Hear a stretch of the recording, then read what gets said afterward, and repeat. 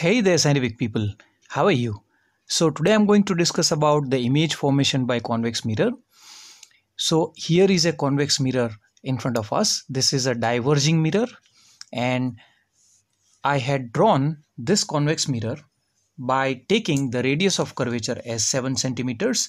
So the distance from the pole to center of curvature is 7 centimeters. So by taking this distance as 7 centimeters and this point as a as a center, I had drawn the convex mirror. So identical to that, I have another convex mirror at the bottom over here. And now we know that the focus is exactly between the pole and the center of curvature. So this is our pole, this point, and similar over here. Now I have kept the height of the object in front of the convex mirror as about 2.5 centimeters. So 2.5 centimeters is the height of the object. Now I have drawn two diagrams over here, and in this particular case the object is quite far away from the pole, and over here the object is very near to the mirror or the pole of the mirror, right? Both the mirrors are similar, but the object distance are quite different. This object is far away and this object is near. We know that this is a diverging mirror, right? And there are three rules for drawing the ray diagrams. One is, if a ray is parallel to the principal axis, if the ray coming out from the object, if it is parallel to the principal axis, after reflection it will diverge as if it will pass through focus. So that means from focus you join this point and the ray will go like this. So like this, correct? And why does it go so? Because I have already mentioned that the normal always passes through C. You have to remember that, right? And the second ray would be, if a incident ray falls on the pole, then this principal axis, since it is passing through C, this behaves as normal. So we know that the reflected ray is on the other side of the normal. So we will see the reflected ray going like this by making the same angle. But I prefer not to use this ray for the ray diagram, because I'll have to use the protractor, because then I would have to ensure that these two angles are equal. Then the third rule is, if a ray falls directly on the mirror such that if it would pass through C like this. Suppose this is the ray and it would like to go to C, but it will not go because it cannot go inside the mirror. So after reflection, it will again bounce back in the same direction. These are the three rules, and the link is given in the description if you don't understand them. So now let us begin. So first ray would be parallel to the principal axis like this. And we know that after reflection, it has to go like this. So this is our point of incidence. This is our focus. So the reflected ray would be going like this. It is because I'm just explaining you one time over here. I will not draw that over here again, because the normal always passes through C. This is center of curvature and this is our point of incidence. So this is our normal. So same angle on the either side of the normal. So always remember, the normal has to pass through C, correct? That is why the ray is on the other side of the normal and it appears as if it is passing through the focus. Now the second ray, so over here also it would be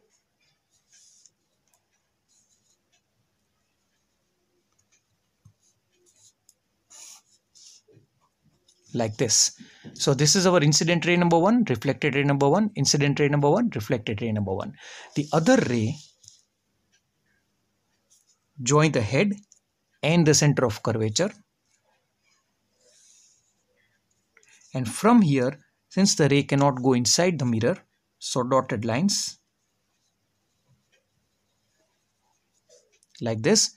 And after reflection, the ray, this is your incident ray, the ray would continue to bounce back in the same direction and it will go like this, like this one. And here also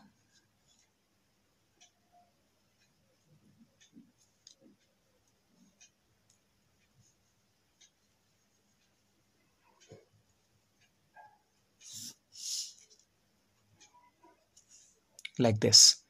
Now, if two reflected rays are not meeting, always a virtual image is formed. So you can see that this is our incident ray, reflected ray, incident ray, reflected ray. Both reflected rays are not meeting.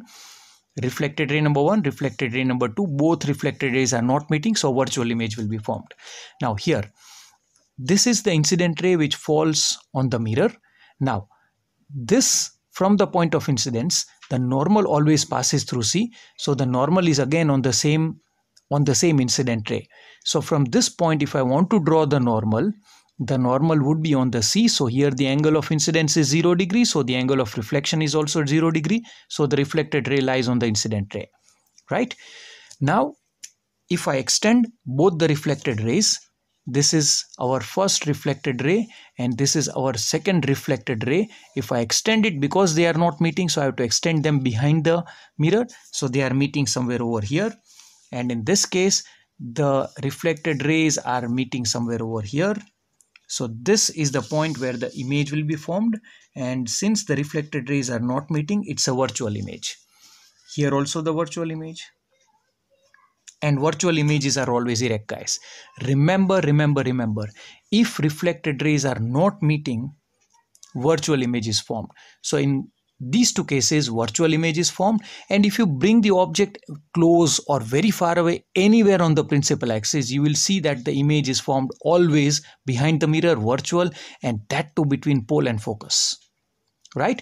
And you notice one thing, that the same object, height 2.5 centimeter, if this object was brought nearer, the image became bit bigger and it shifted more towards the pole. See. So in short, always remember, if you have an object and this is the image, if you bring the object nearer, the image will become bigger and it will also come more closer to the pole. Remember this. Now let us jot down some important points. So first thing, the image is virtual.